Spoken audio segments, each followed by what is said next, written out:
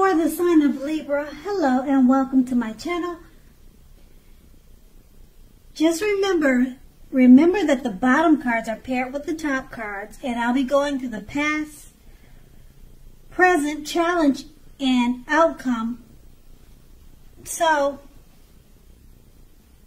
in the recent past, we have the Nine of Cups, which is one of the most uplifting and pleasant cards to receive in a reading. Now, this card is often known as the wish card. It can mean that you were hoping for or dreaming about was very likely to be yours at that time. And it could have been in a brief period of time. Now, the appearance of this card is usually of happiness and good times that were about to come. It also usually means that what you wanted was likely to come into being into your life. So, if asking a yes or no type of question, this card is the most powerful indicator of yes. But, like everything else in the tarot, it's not written in stone. And we have this card paired with the Page of Wands. Now, the Page of Wands, it represents, or it's about people who are warm, ambitious, and usually high achievers. If this is not an actual person, the Page of Wands indicates the energy of ease, of distraction. So in the past, you would have tried, or you did try to focus, and this card indicates that things that you started some time ago in the past, they were starting to come to life. They started to come to fruition. It also can show that there was a need for new things, new adventures, and new approaches, and possibly new ideas at that time in the past for you. Now, this card, it brings us positive energy that must supply follow through. So you need to follow up whatever you were doing in the past to get positive results. And that was the past. Now we move on to the present. We have the Seven of Wands. Now with this card, you're more than likely to find that in any sort of competitive situation that you come out on top. So if you're competing with something, you're the winner. You're going to come out on top. Things should be going very well for you now. You should be feeling great, and projects should be moving right along. You may still have some regular moments of self-doubt, but now is time to feel the fear and do it anyway. Also, don't hesitate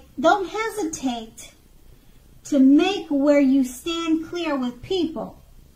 Your thinking is clear now, and you're more than likely to help someone out by spelling things out for them. Now keep in mind, this card also points towards being independent and thinking for yourself. And this card, the Seven of Wands, it's paired with the Seven of Swords. Now, the Seven of Swords, it can point to someone who is behaving less than ethical, with less than ethical intentions. Okay? It can also mean that someone is prying. They're prying into someone's life where they don't actually belong. Now, if you sense that someone is spying on you, you could be right. Now, if you are tempted to dig through someone else's life or someone's garbage, unless it's that of your children who have given you reason to do so, you need to resist that temptation, resist the impulse, because everyone deserves privacy. So with these two cards paired together, the Seven of Wands is just, it's showing that you could find yourself in a competitive situation and you'll be the winner. You're going to come out on top. And it's paired with the Seven of Swords.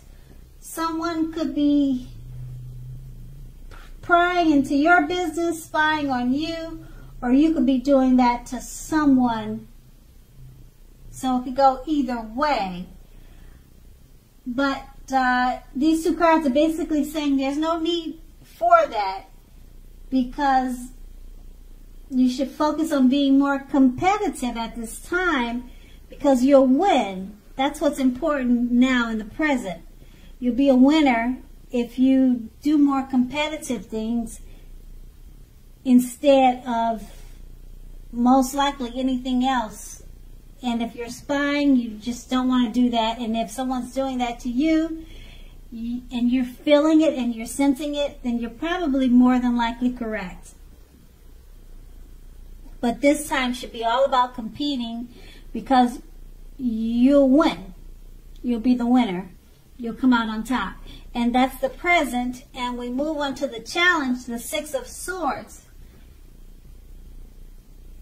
Okay, the Six of Swords. Now, this is definitely a great time for travel of any kind. It also indicates movement, a change in where you are inwardly. Now, usually this is a change for the better, whether the context is internal or external. Think about where you want to be.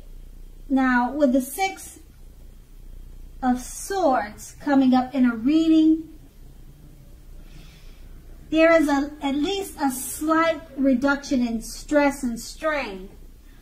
There may not, or things may not be perfect, but they are going to be better than they have been in the recent past. Now, take this time to get your head above water and decide where you're going from here. Now, even a short break or change of scenery will be helpful. This does not have to cost a lot of money. And then we have this card paired with the Fool card. Now, if you can see the picture on this card, it clearly shows, or it's an indicator of newness in one form or another.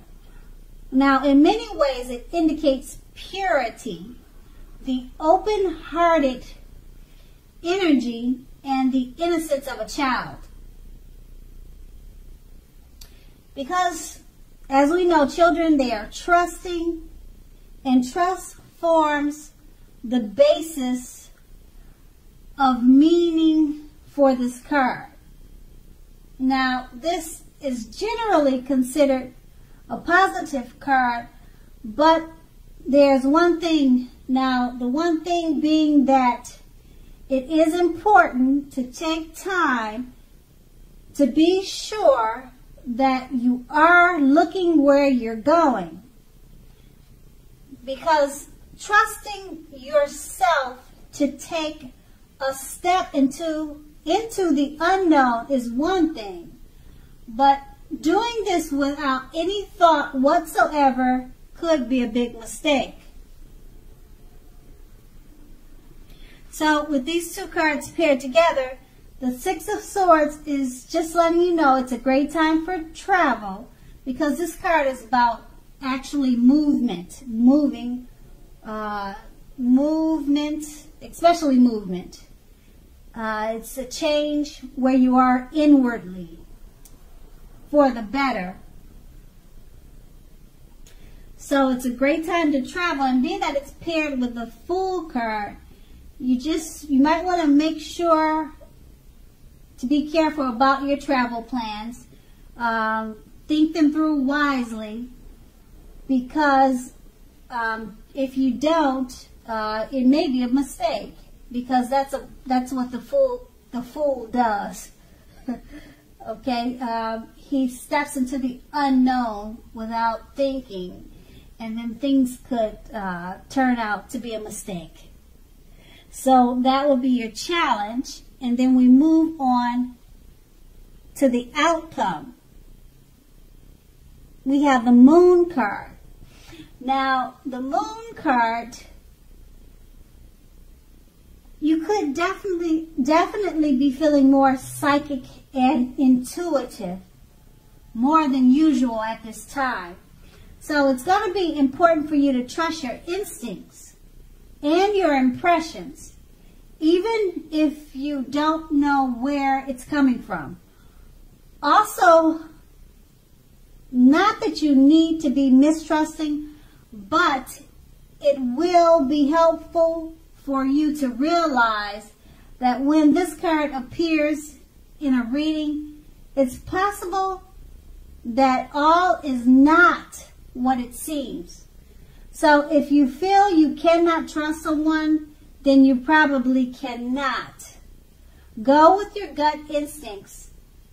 Also, if you are waiting on an answer from someone, it may be taking longer than you would like for it to.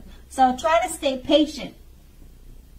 And we have this card paired with the Two of Wands. Now, with this card, it's important for you to keep your balance in every way that you possibly can. Even when it comes to boring things like eating the right foods, getting enough rest. Okay, so with the Two of Wands, it also often indicates partnerships with one another or one other person. Now, this can be business or personal or both. Now, this card will also remind us to stay mindful of the give and take required for all successful relationships. So, if things are feeling out of balance for you at this time, just remember that just remember that things are about to get much better. So keep your eyes on the prize that you're looking for and remain positive. Okay, so with these two cards paired together, the Moon card is about feeling psychic and very intuitive. And if you're thinking something, good or bad, it's probably what you're thinking. So there's no reason to doubt yourself at this time, because your instincts are high. And we have this card paired with the Two of Wands. It's about keeping balance in every way that you can. So being that you'll be feeling psychic, just balance it out. Don't think you're crazy because of the things that you're thinking. Balance out your thoughts and go with your intuition, because you're more than on point at this time. And that's going to be the outcome. So, Libra, I hope this resonated. As you know, general readings, they do not always resonate with everyone. But then again, if you like this reading, please like, subscribe, leave a comment if that's what you like to do. And I thank you so much for watching, and have a great day.